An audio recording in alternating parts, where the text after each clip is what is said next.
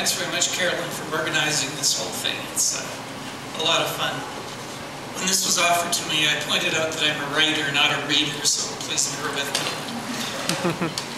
The more observant among you might notice that I've come in from one of my more passionate activities. I'm passionate about writing and I'm passionate about motorcycling.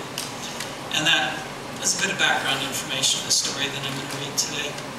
A few years ago, I got hired by a communications company as some kind of senior position.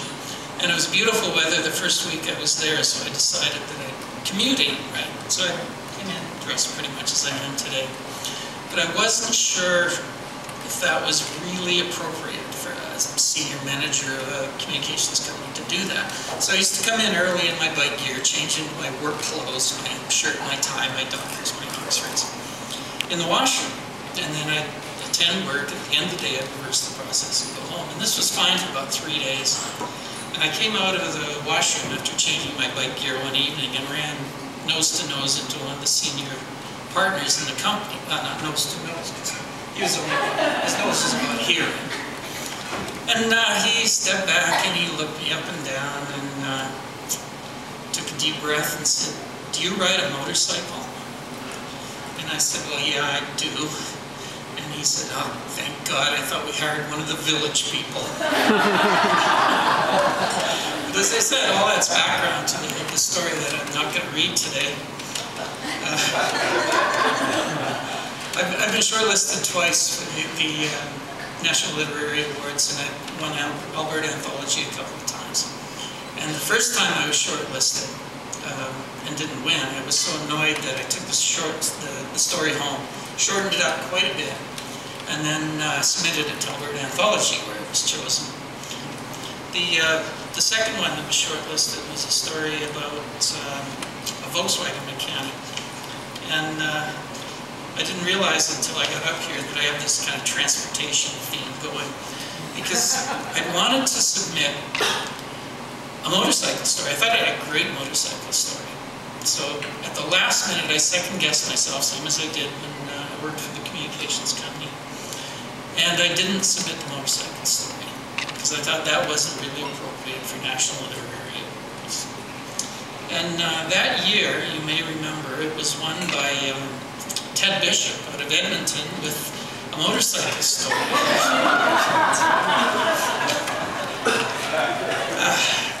Actually, the motorcycle story did get published. It's in an anthology called Reinvent You, How to Reinvent Yourself Through Adventure Travel.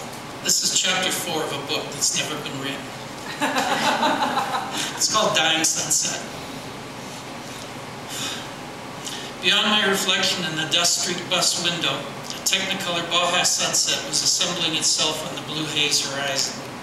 An hour or two behind us, in that swirl of gritty Mexican road dust that follows buses, was the latest in a series of indistinguishable small towns, all named after saints and manufactured from top to bottom out of dirt. In that town, like all the others, this bus deposited or picked up mail, packages, chickens, Mexicans, and the occasional backpack-lugging traveler like me.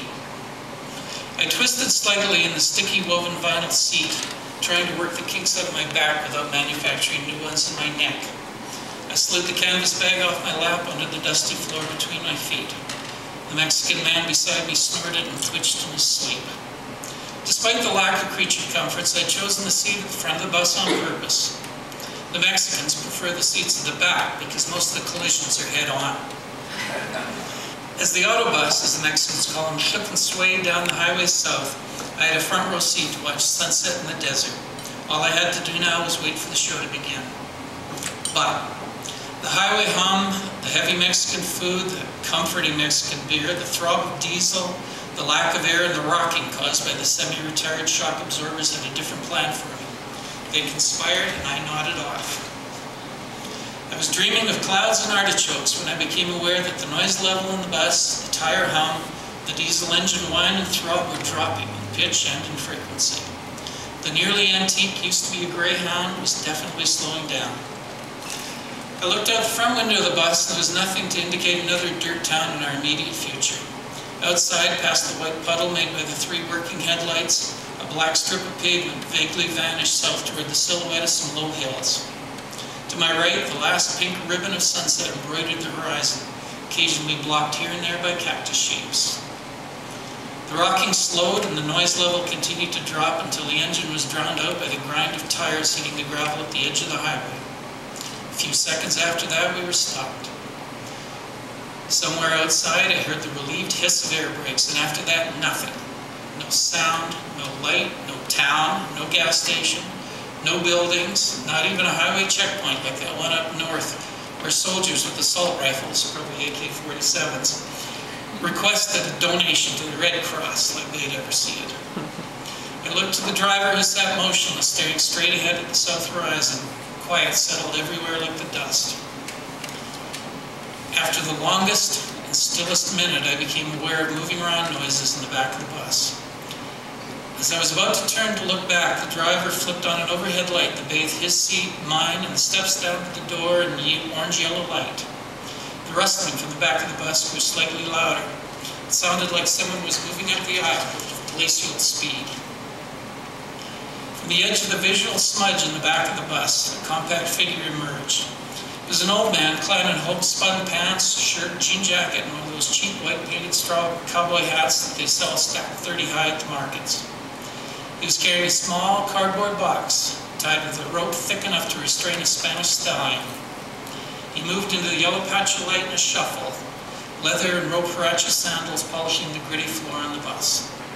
None of the other passengers nor the driver seemed to pay him any attention. No one looked up or stirred as he passed, and the driver continued his palace-guard stare at the south horizon. The old man had his head tilted forward, watching his feet, I suppose, his face hidden in the shadow of his hat. He made his way through the circle of light and paused, contemplating the bus steps. As he stood there, the bus door whooshed open in a bathe of heat, diesel fumes, dust, and the night desert's dank smell of sage. It startled me, and I felt foolish. The old man gripped the railing in front of me with an ancient brown gnarled hand. On his second finger, incongruously, was a large glistening silver ring with an oval polished blue stone held by a ridge of silver cord. He started down the stairs in the unsure way that a toddler does, stretching one foot down to the next level, then bringing the other foot down beside it. He navigated the 3 steps that way, and then rested at the bottom step. His face was the same level as mine, and he turned and looked at me squarely.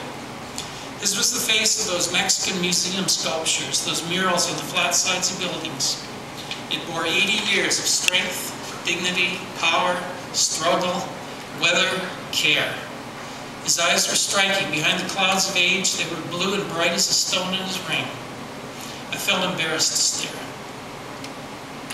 His eyes softened, and crinkles appeared in the folds of leather that protected him. He tilted his head to the side just a little, and the corners of his mouth curled ever so slightly. The edges of my vision blurred when he spoke. "Enjoy your journey," he said. His voice was soft, resonant with sincerity, and incredibly had no trace of accent. The only response I could muster was a nod. Satisfied with that, he turned his head and made the last long step to the gravel. The door hissed closed behind him, and the orange light went out. Staring out the window, I could just discern his silhouette against the last line of light on the horizon. He walked straight into the desert. I strained to keep him in sight as the bus ground back onto the highway and resumed its noise and rocking. Amazed, puzzled, disturbed, elated, I touched the window. This bus stops mid-desert without any signal. A man old as time gets off, speaks to me in accentless English, and walks out in the desert in a dying sunset. "Who was that?" I asked the driver as loudly as I dared. He looked at me in his overhead mirror and repeated the same English phrase he said when we started this odyssey 15 hours ago. "This bus to Cabo San Lucas."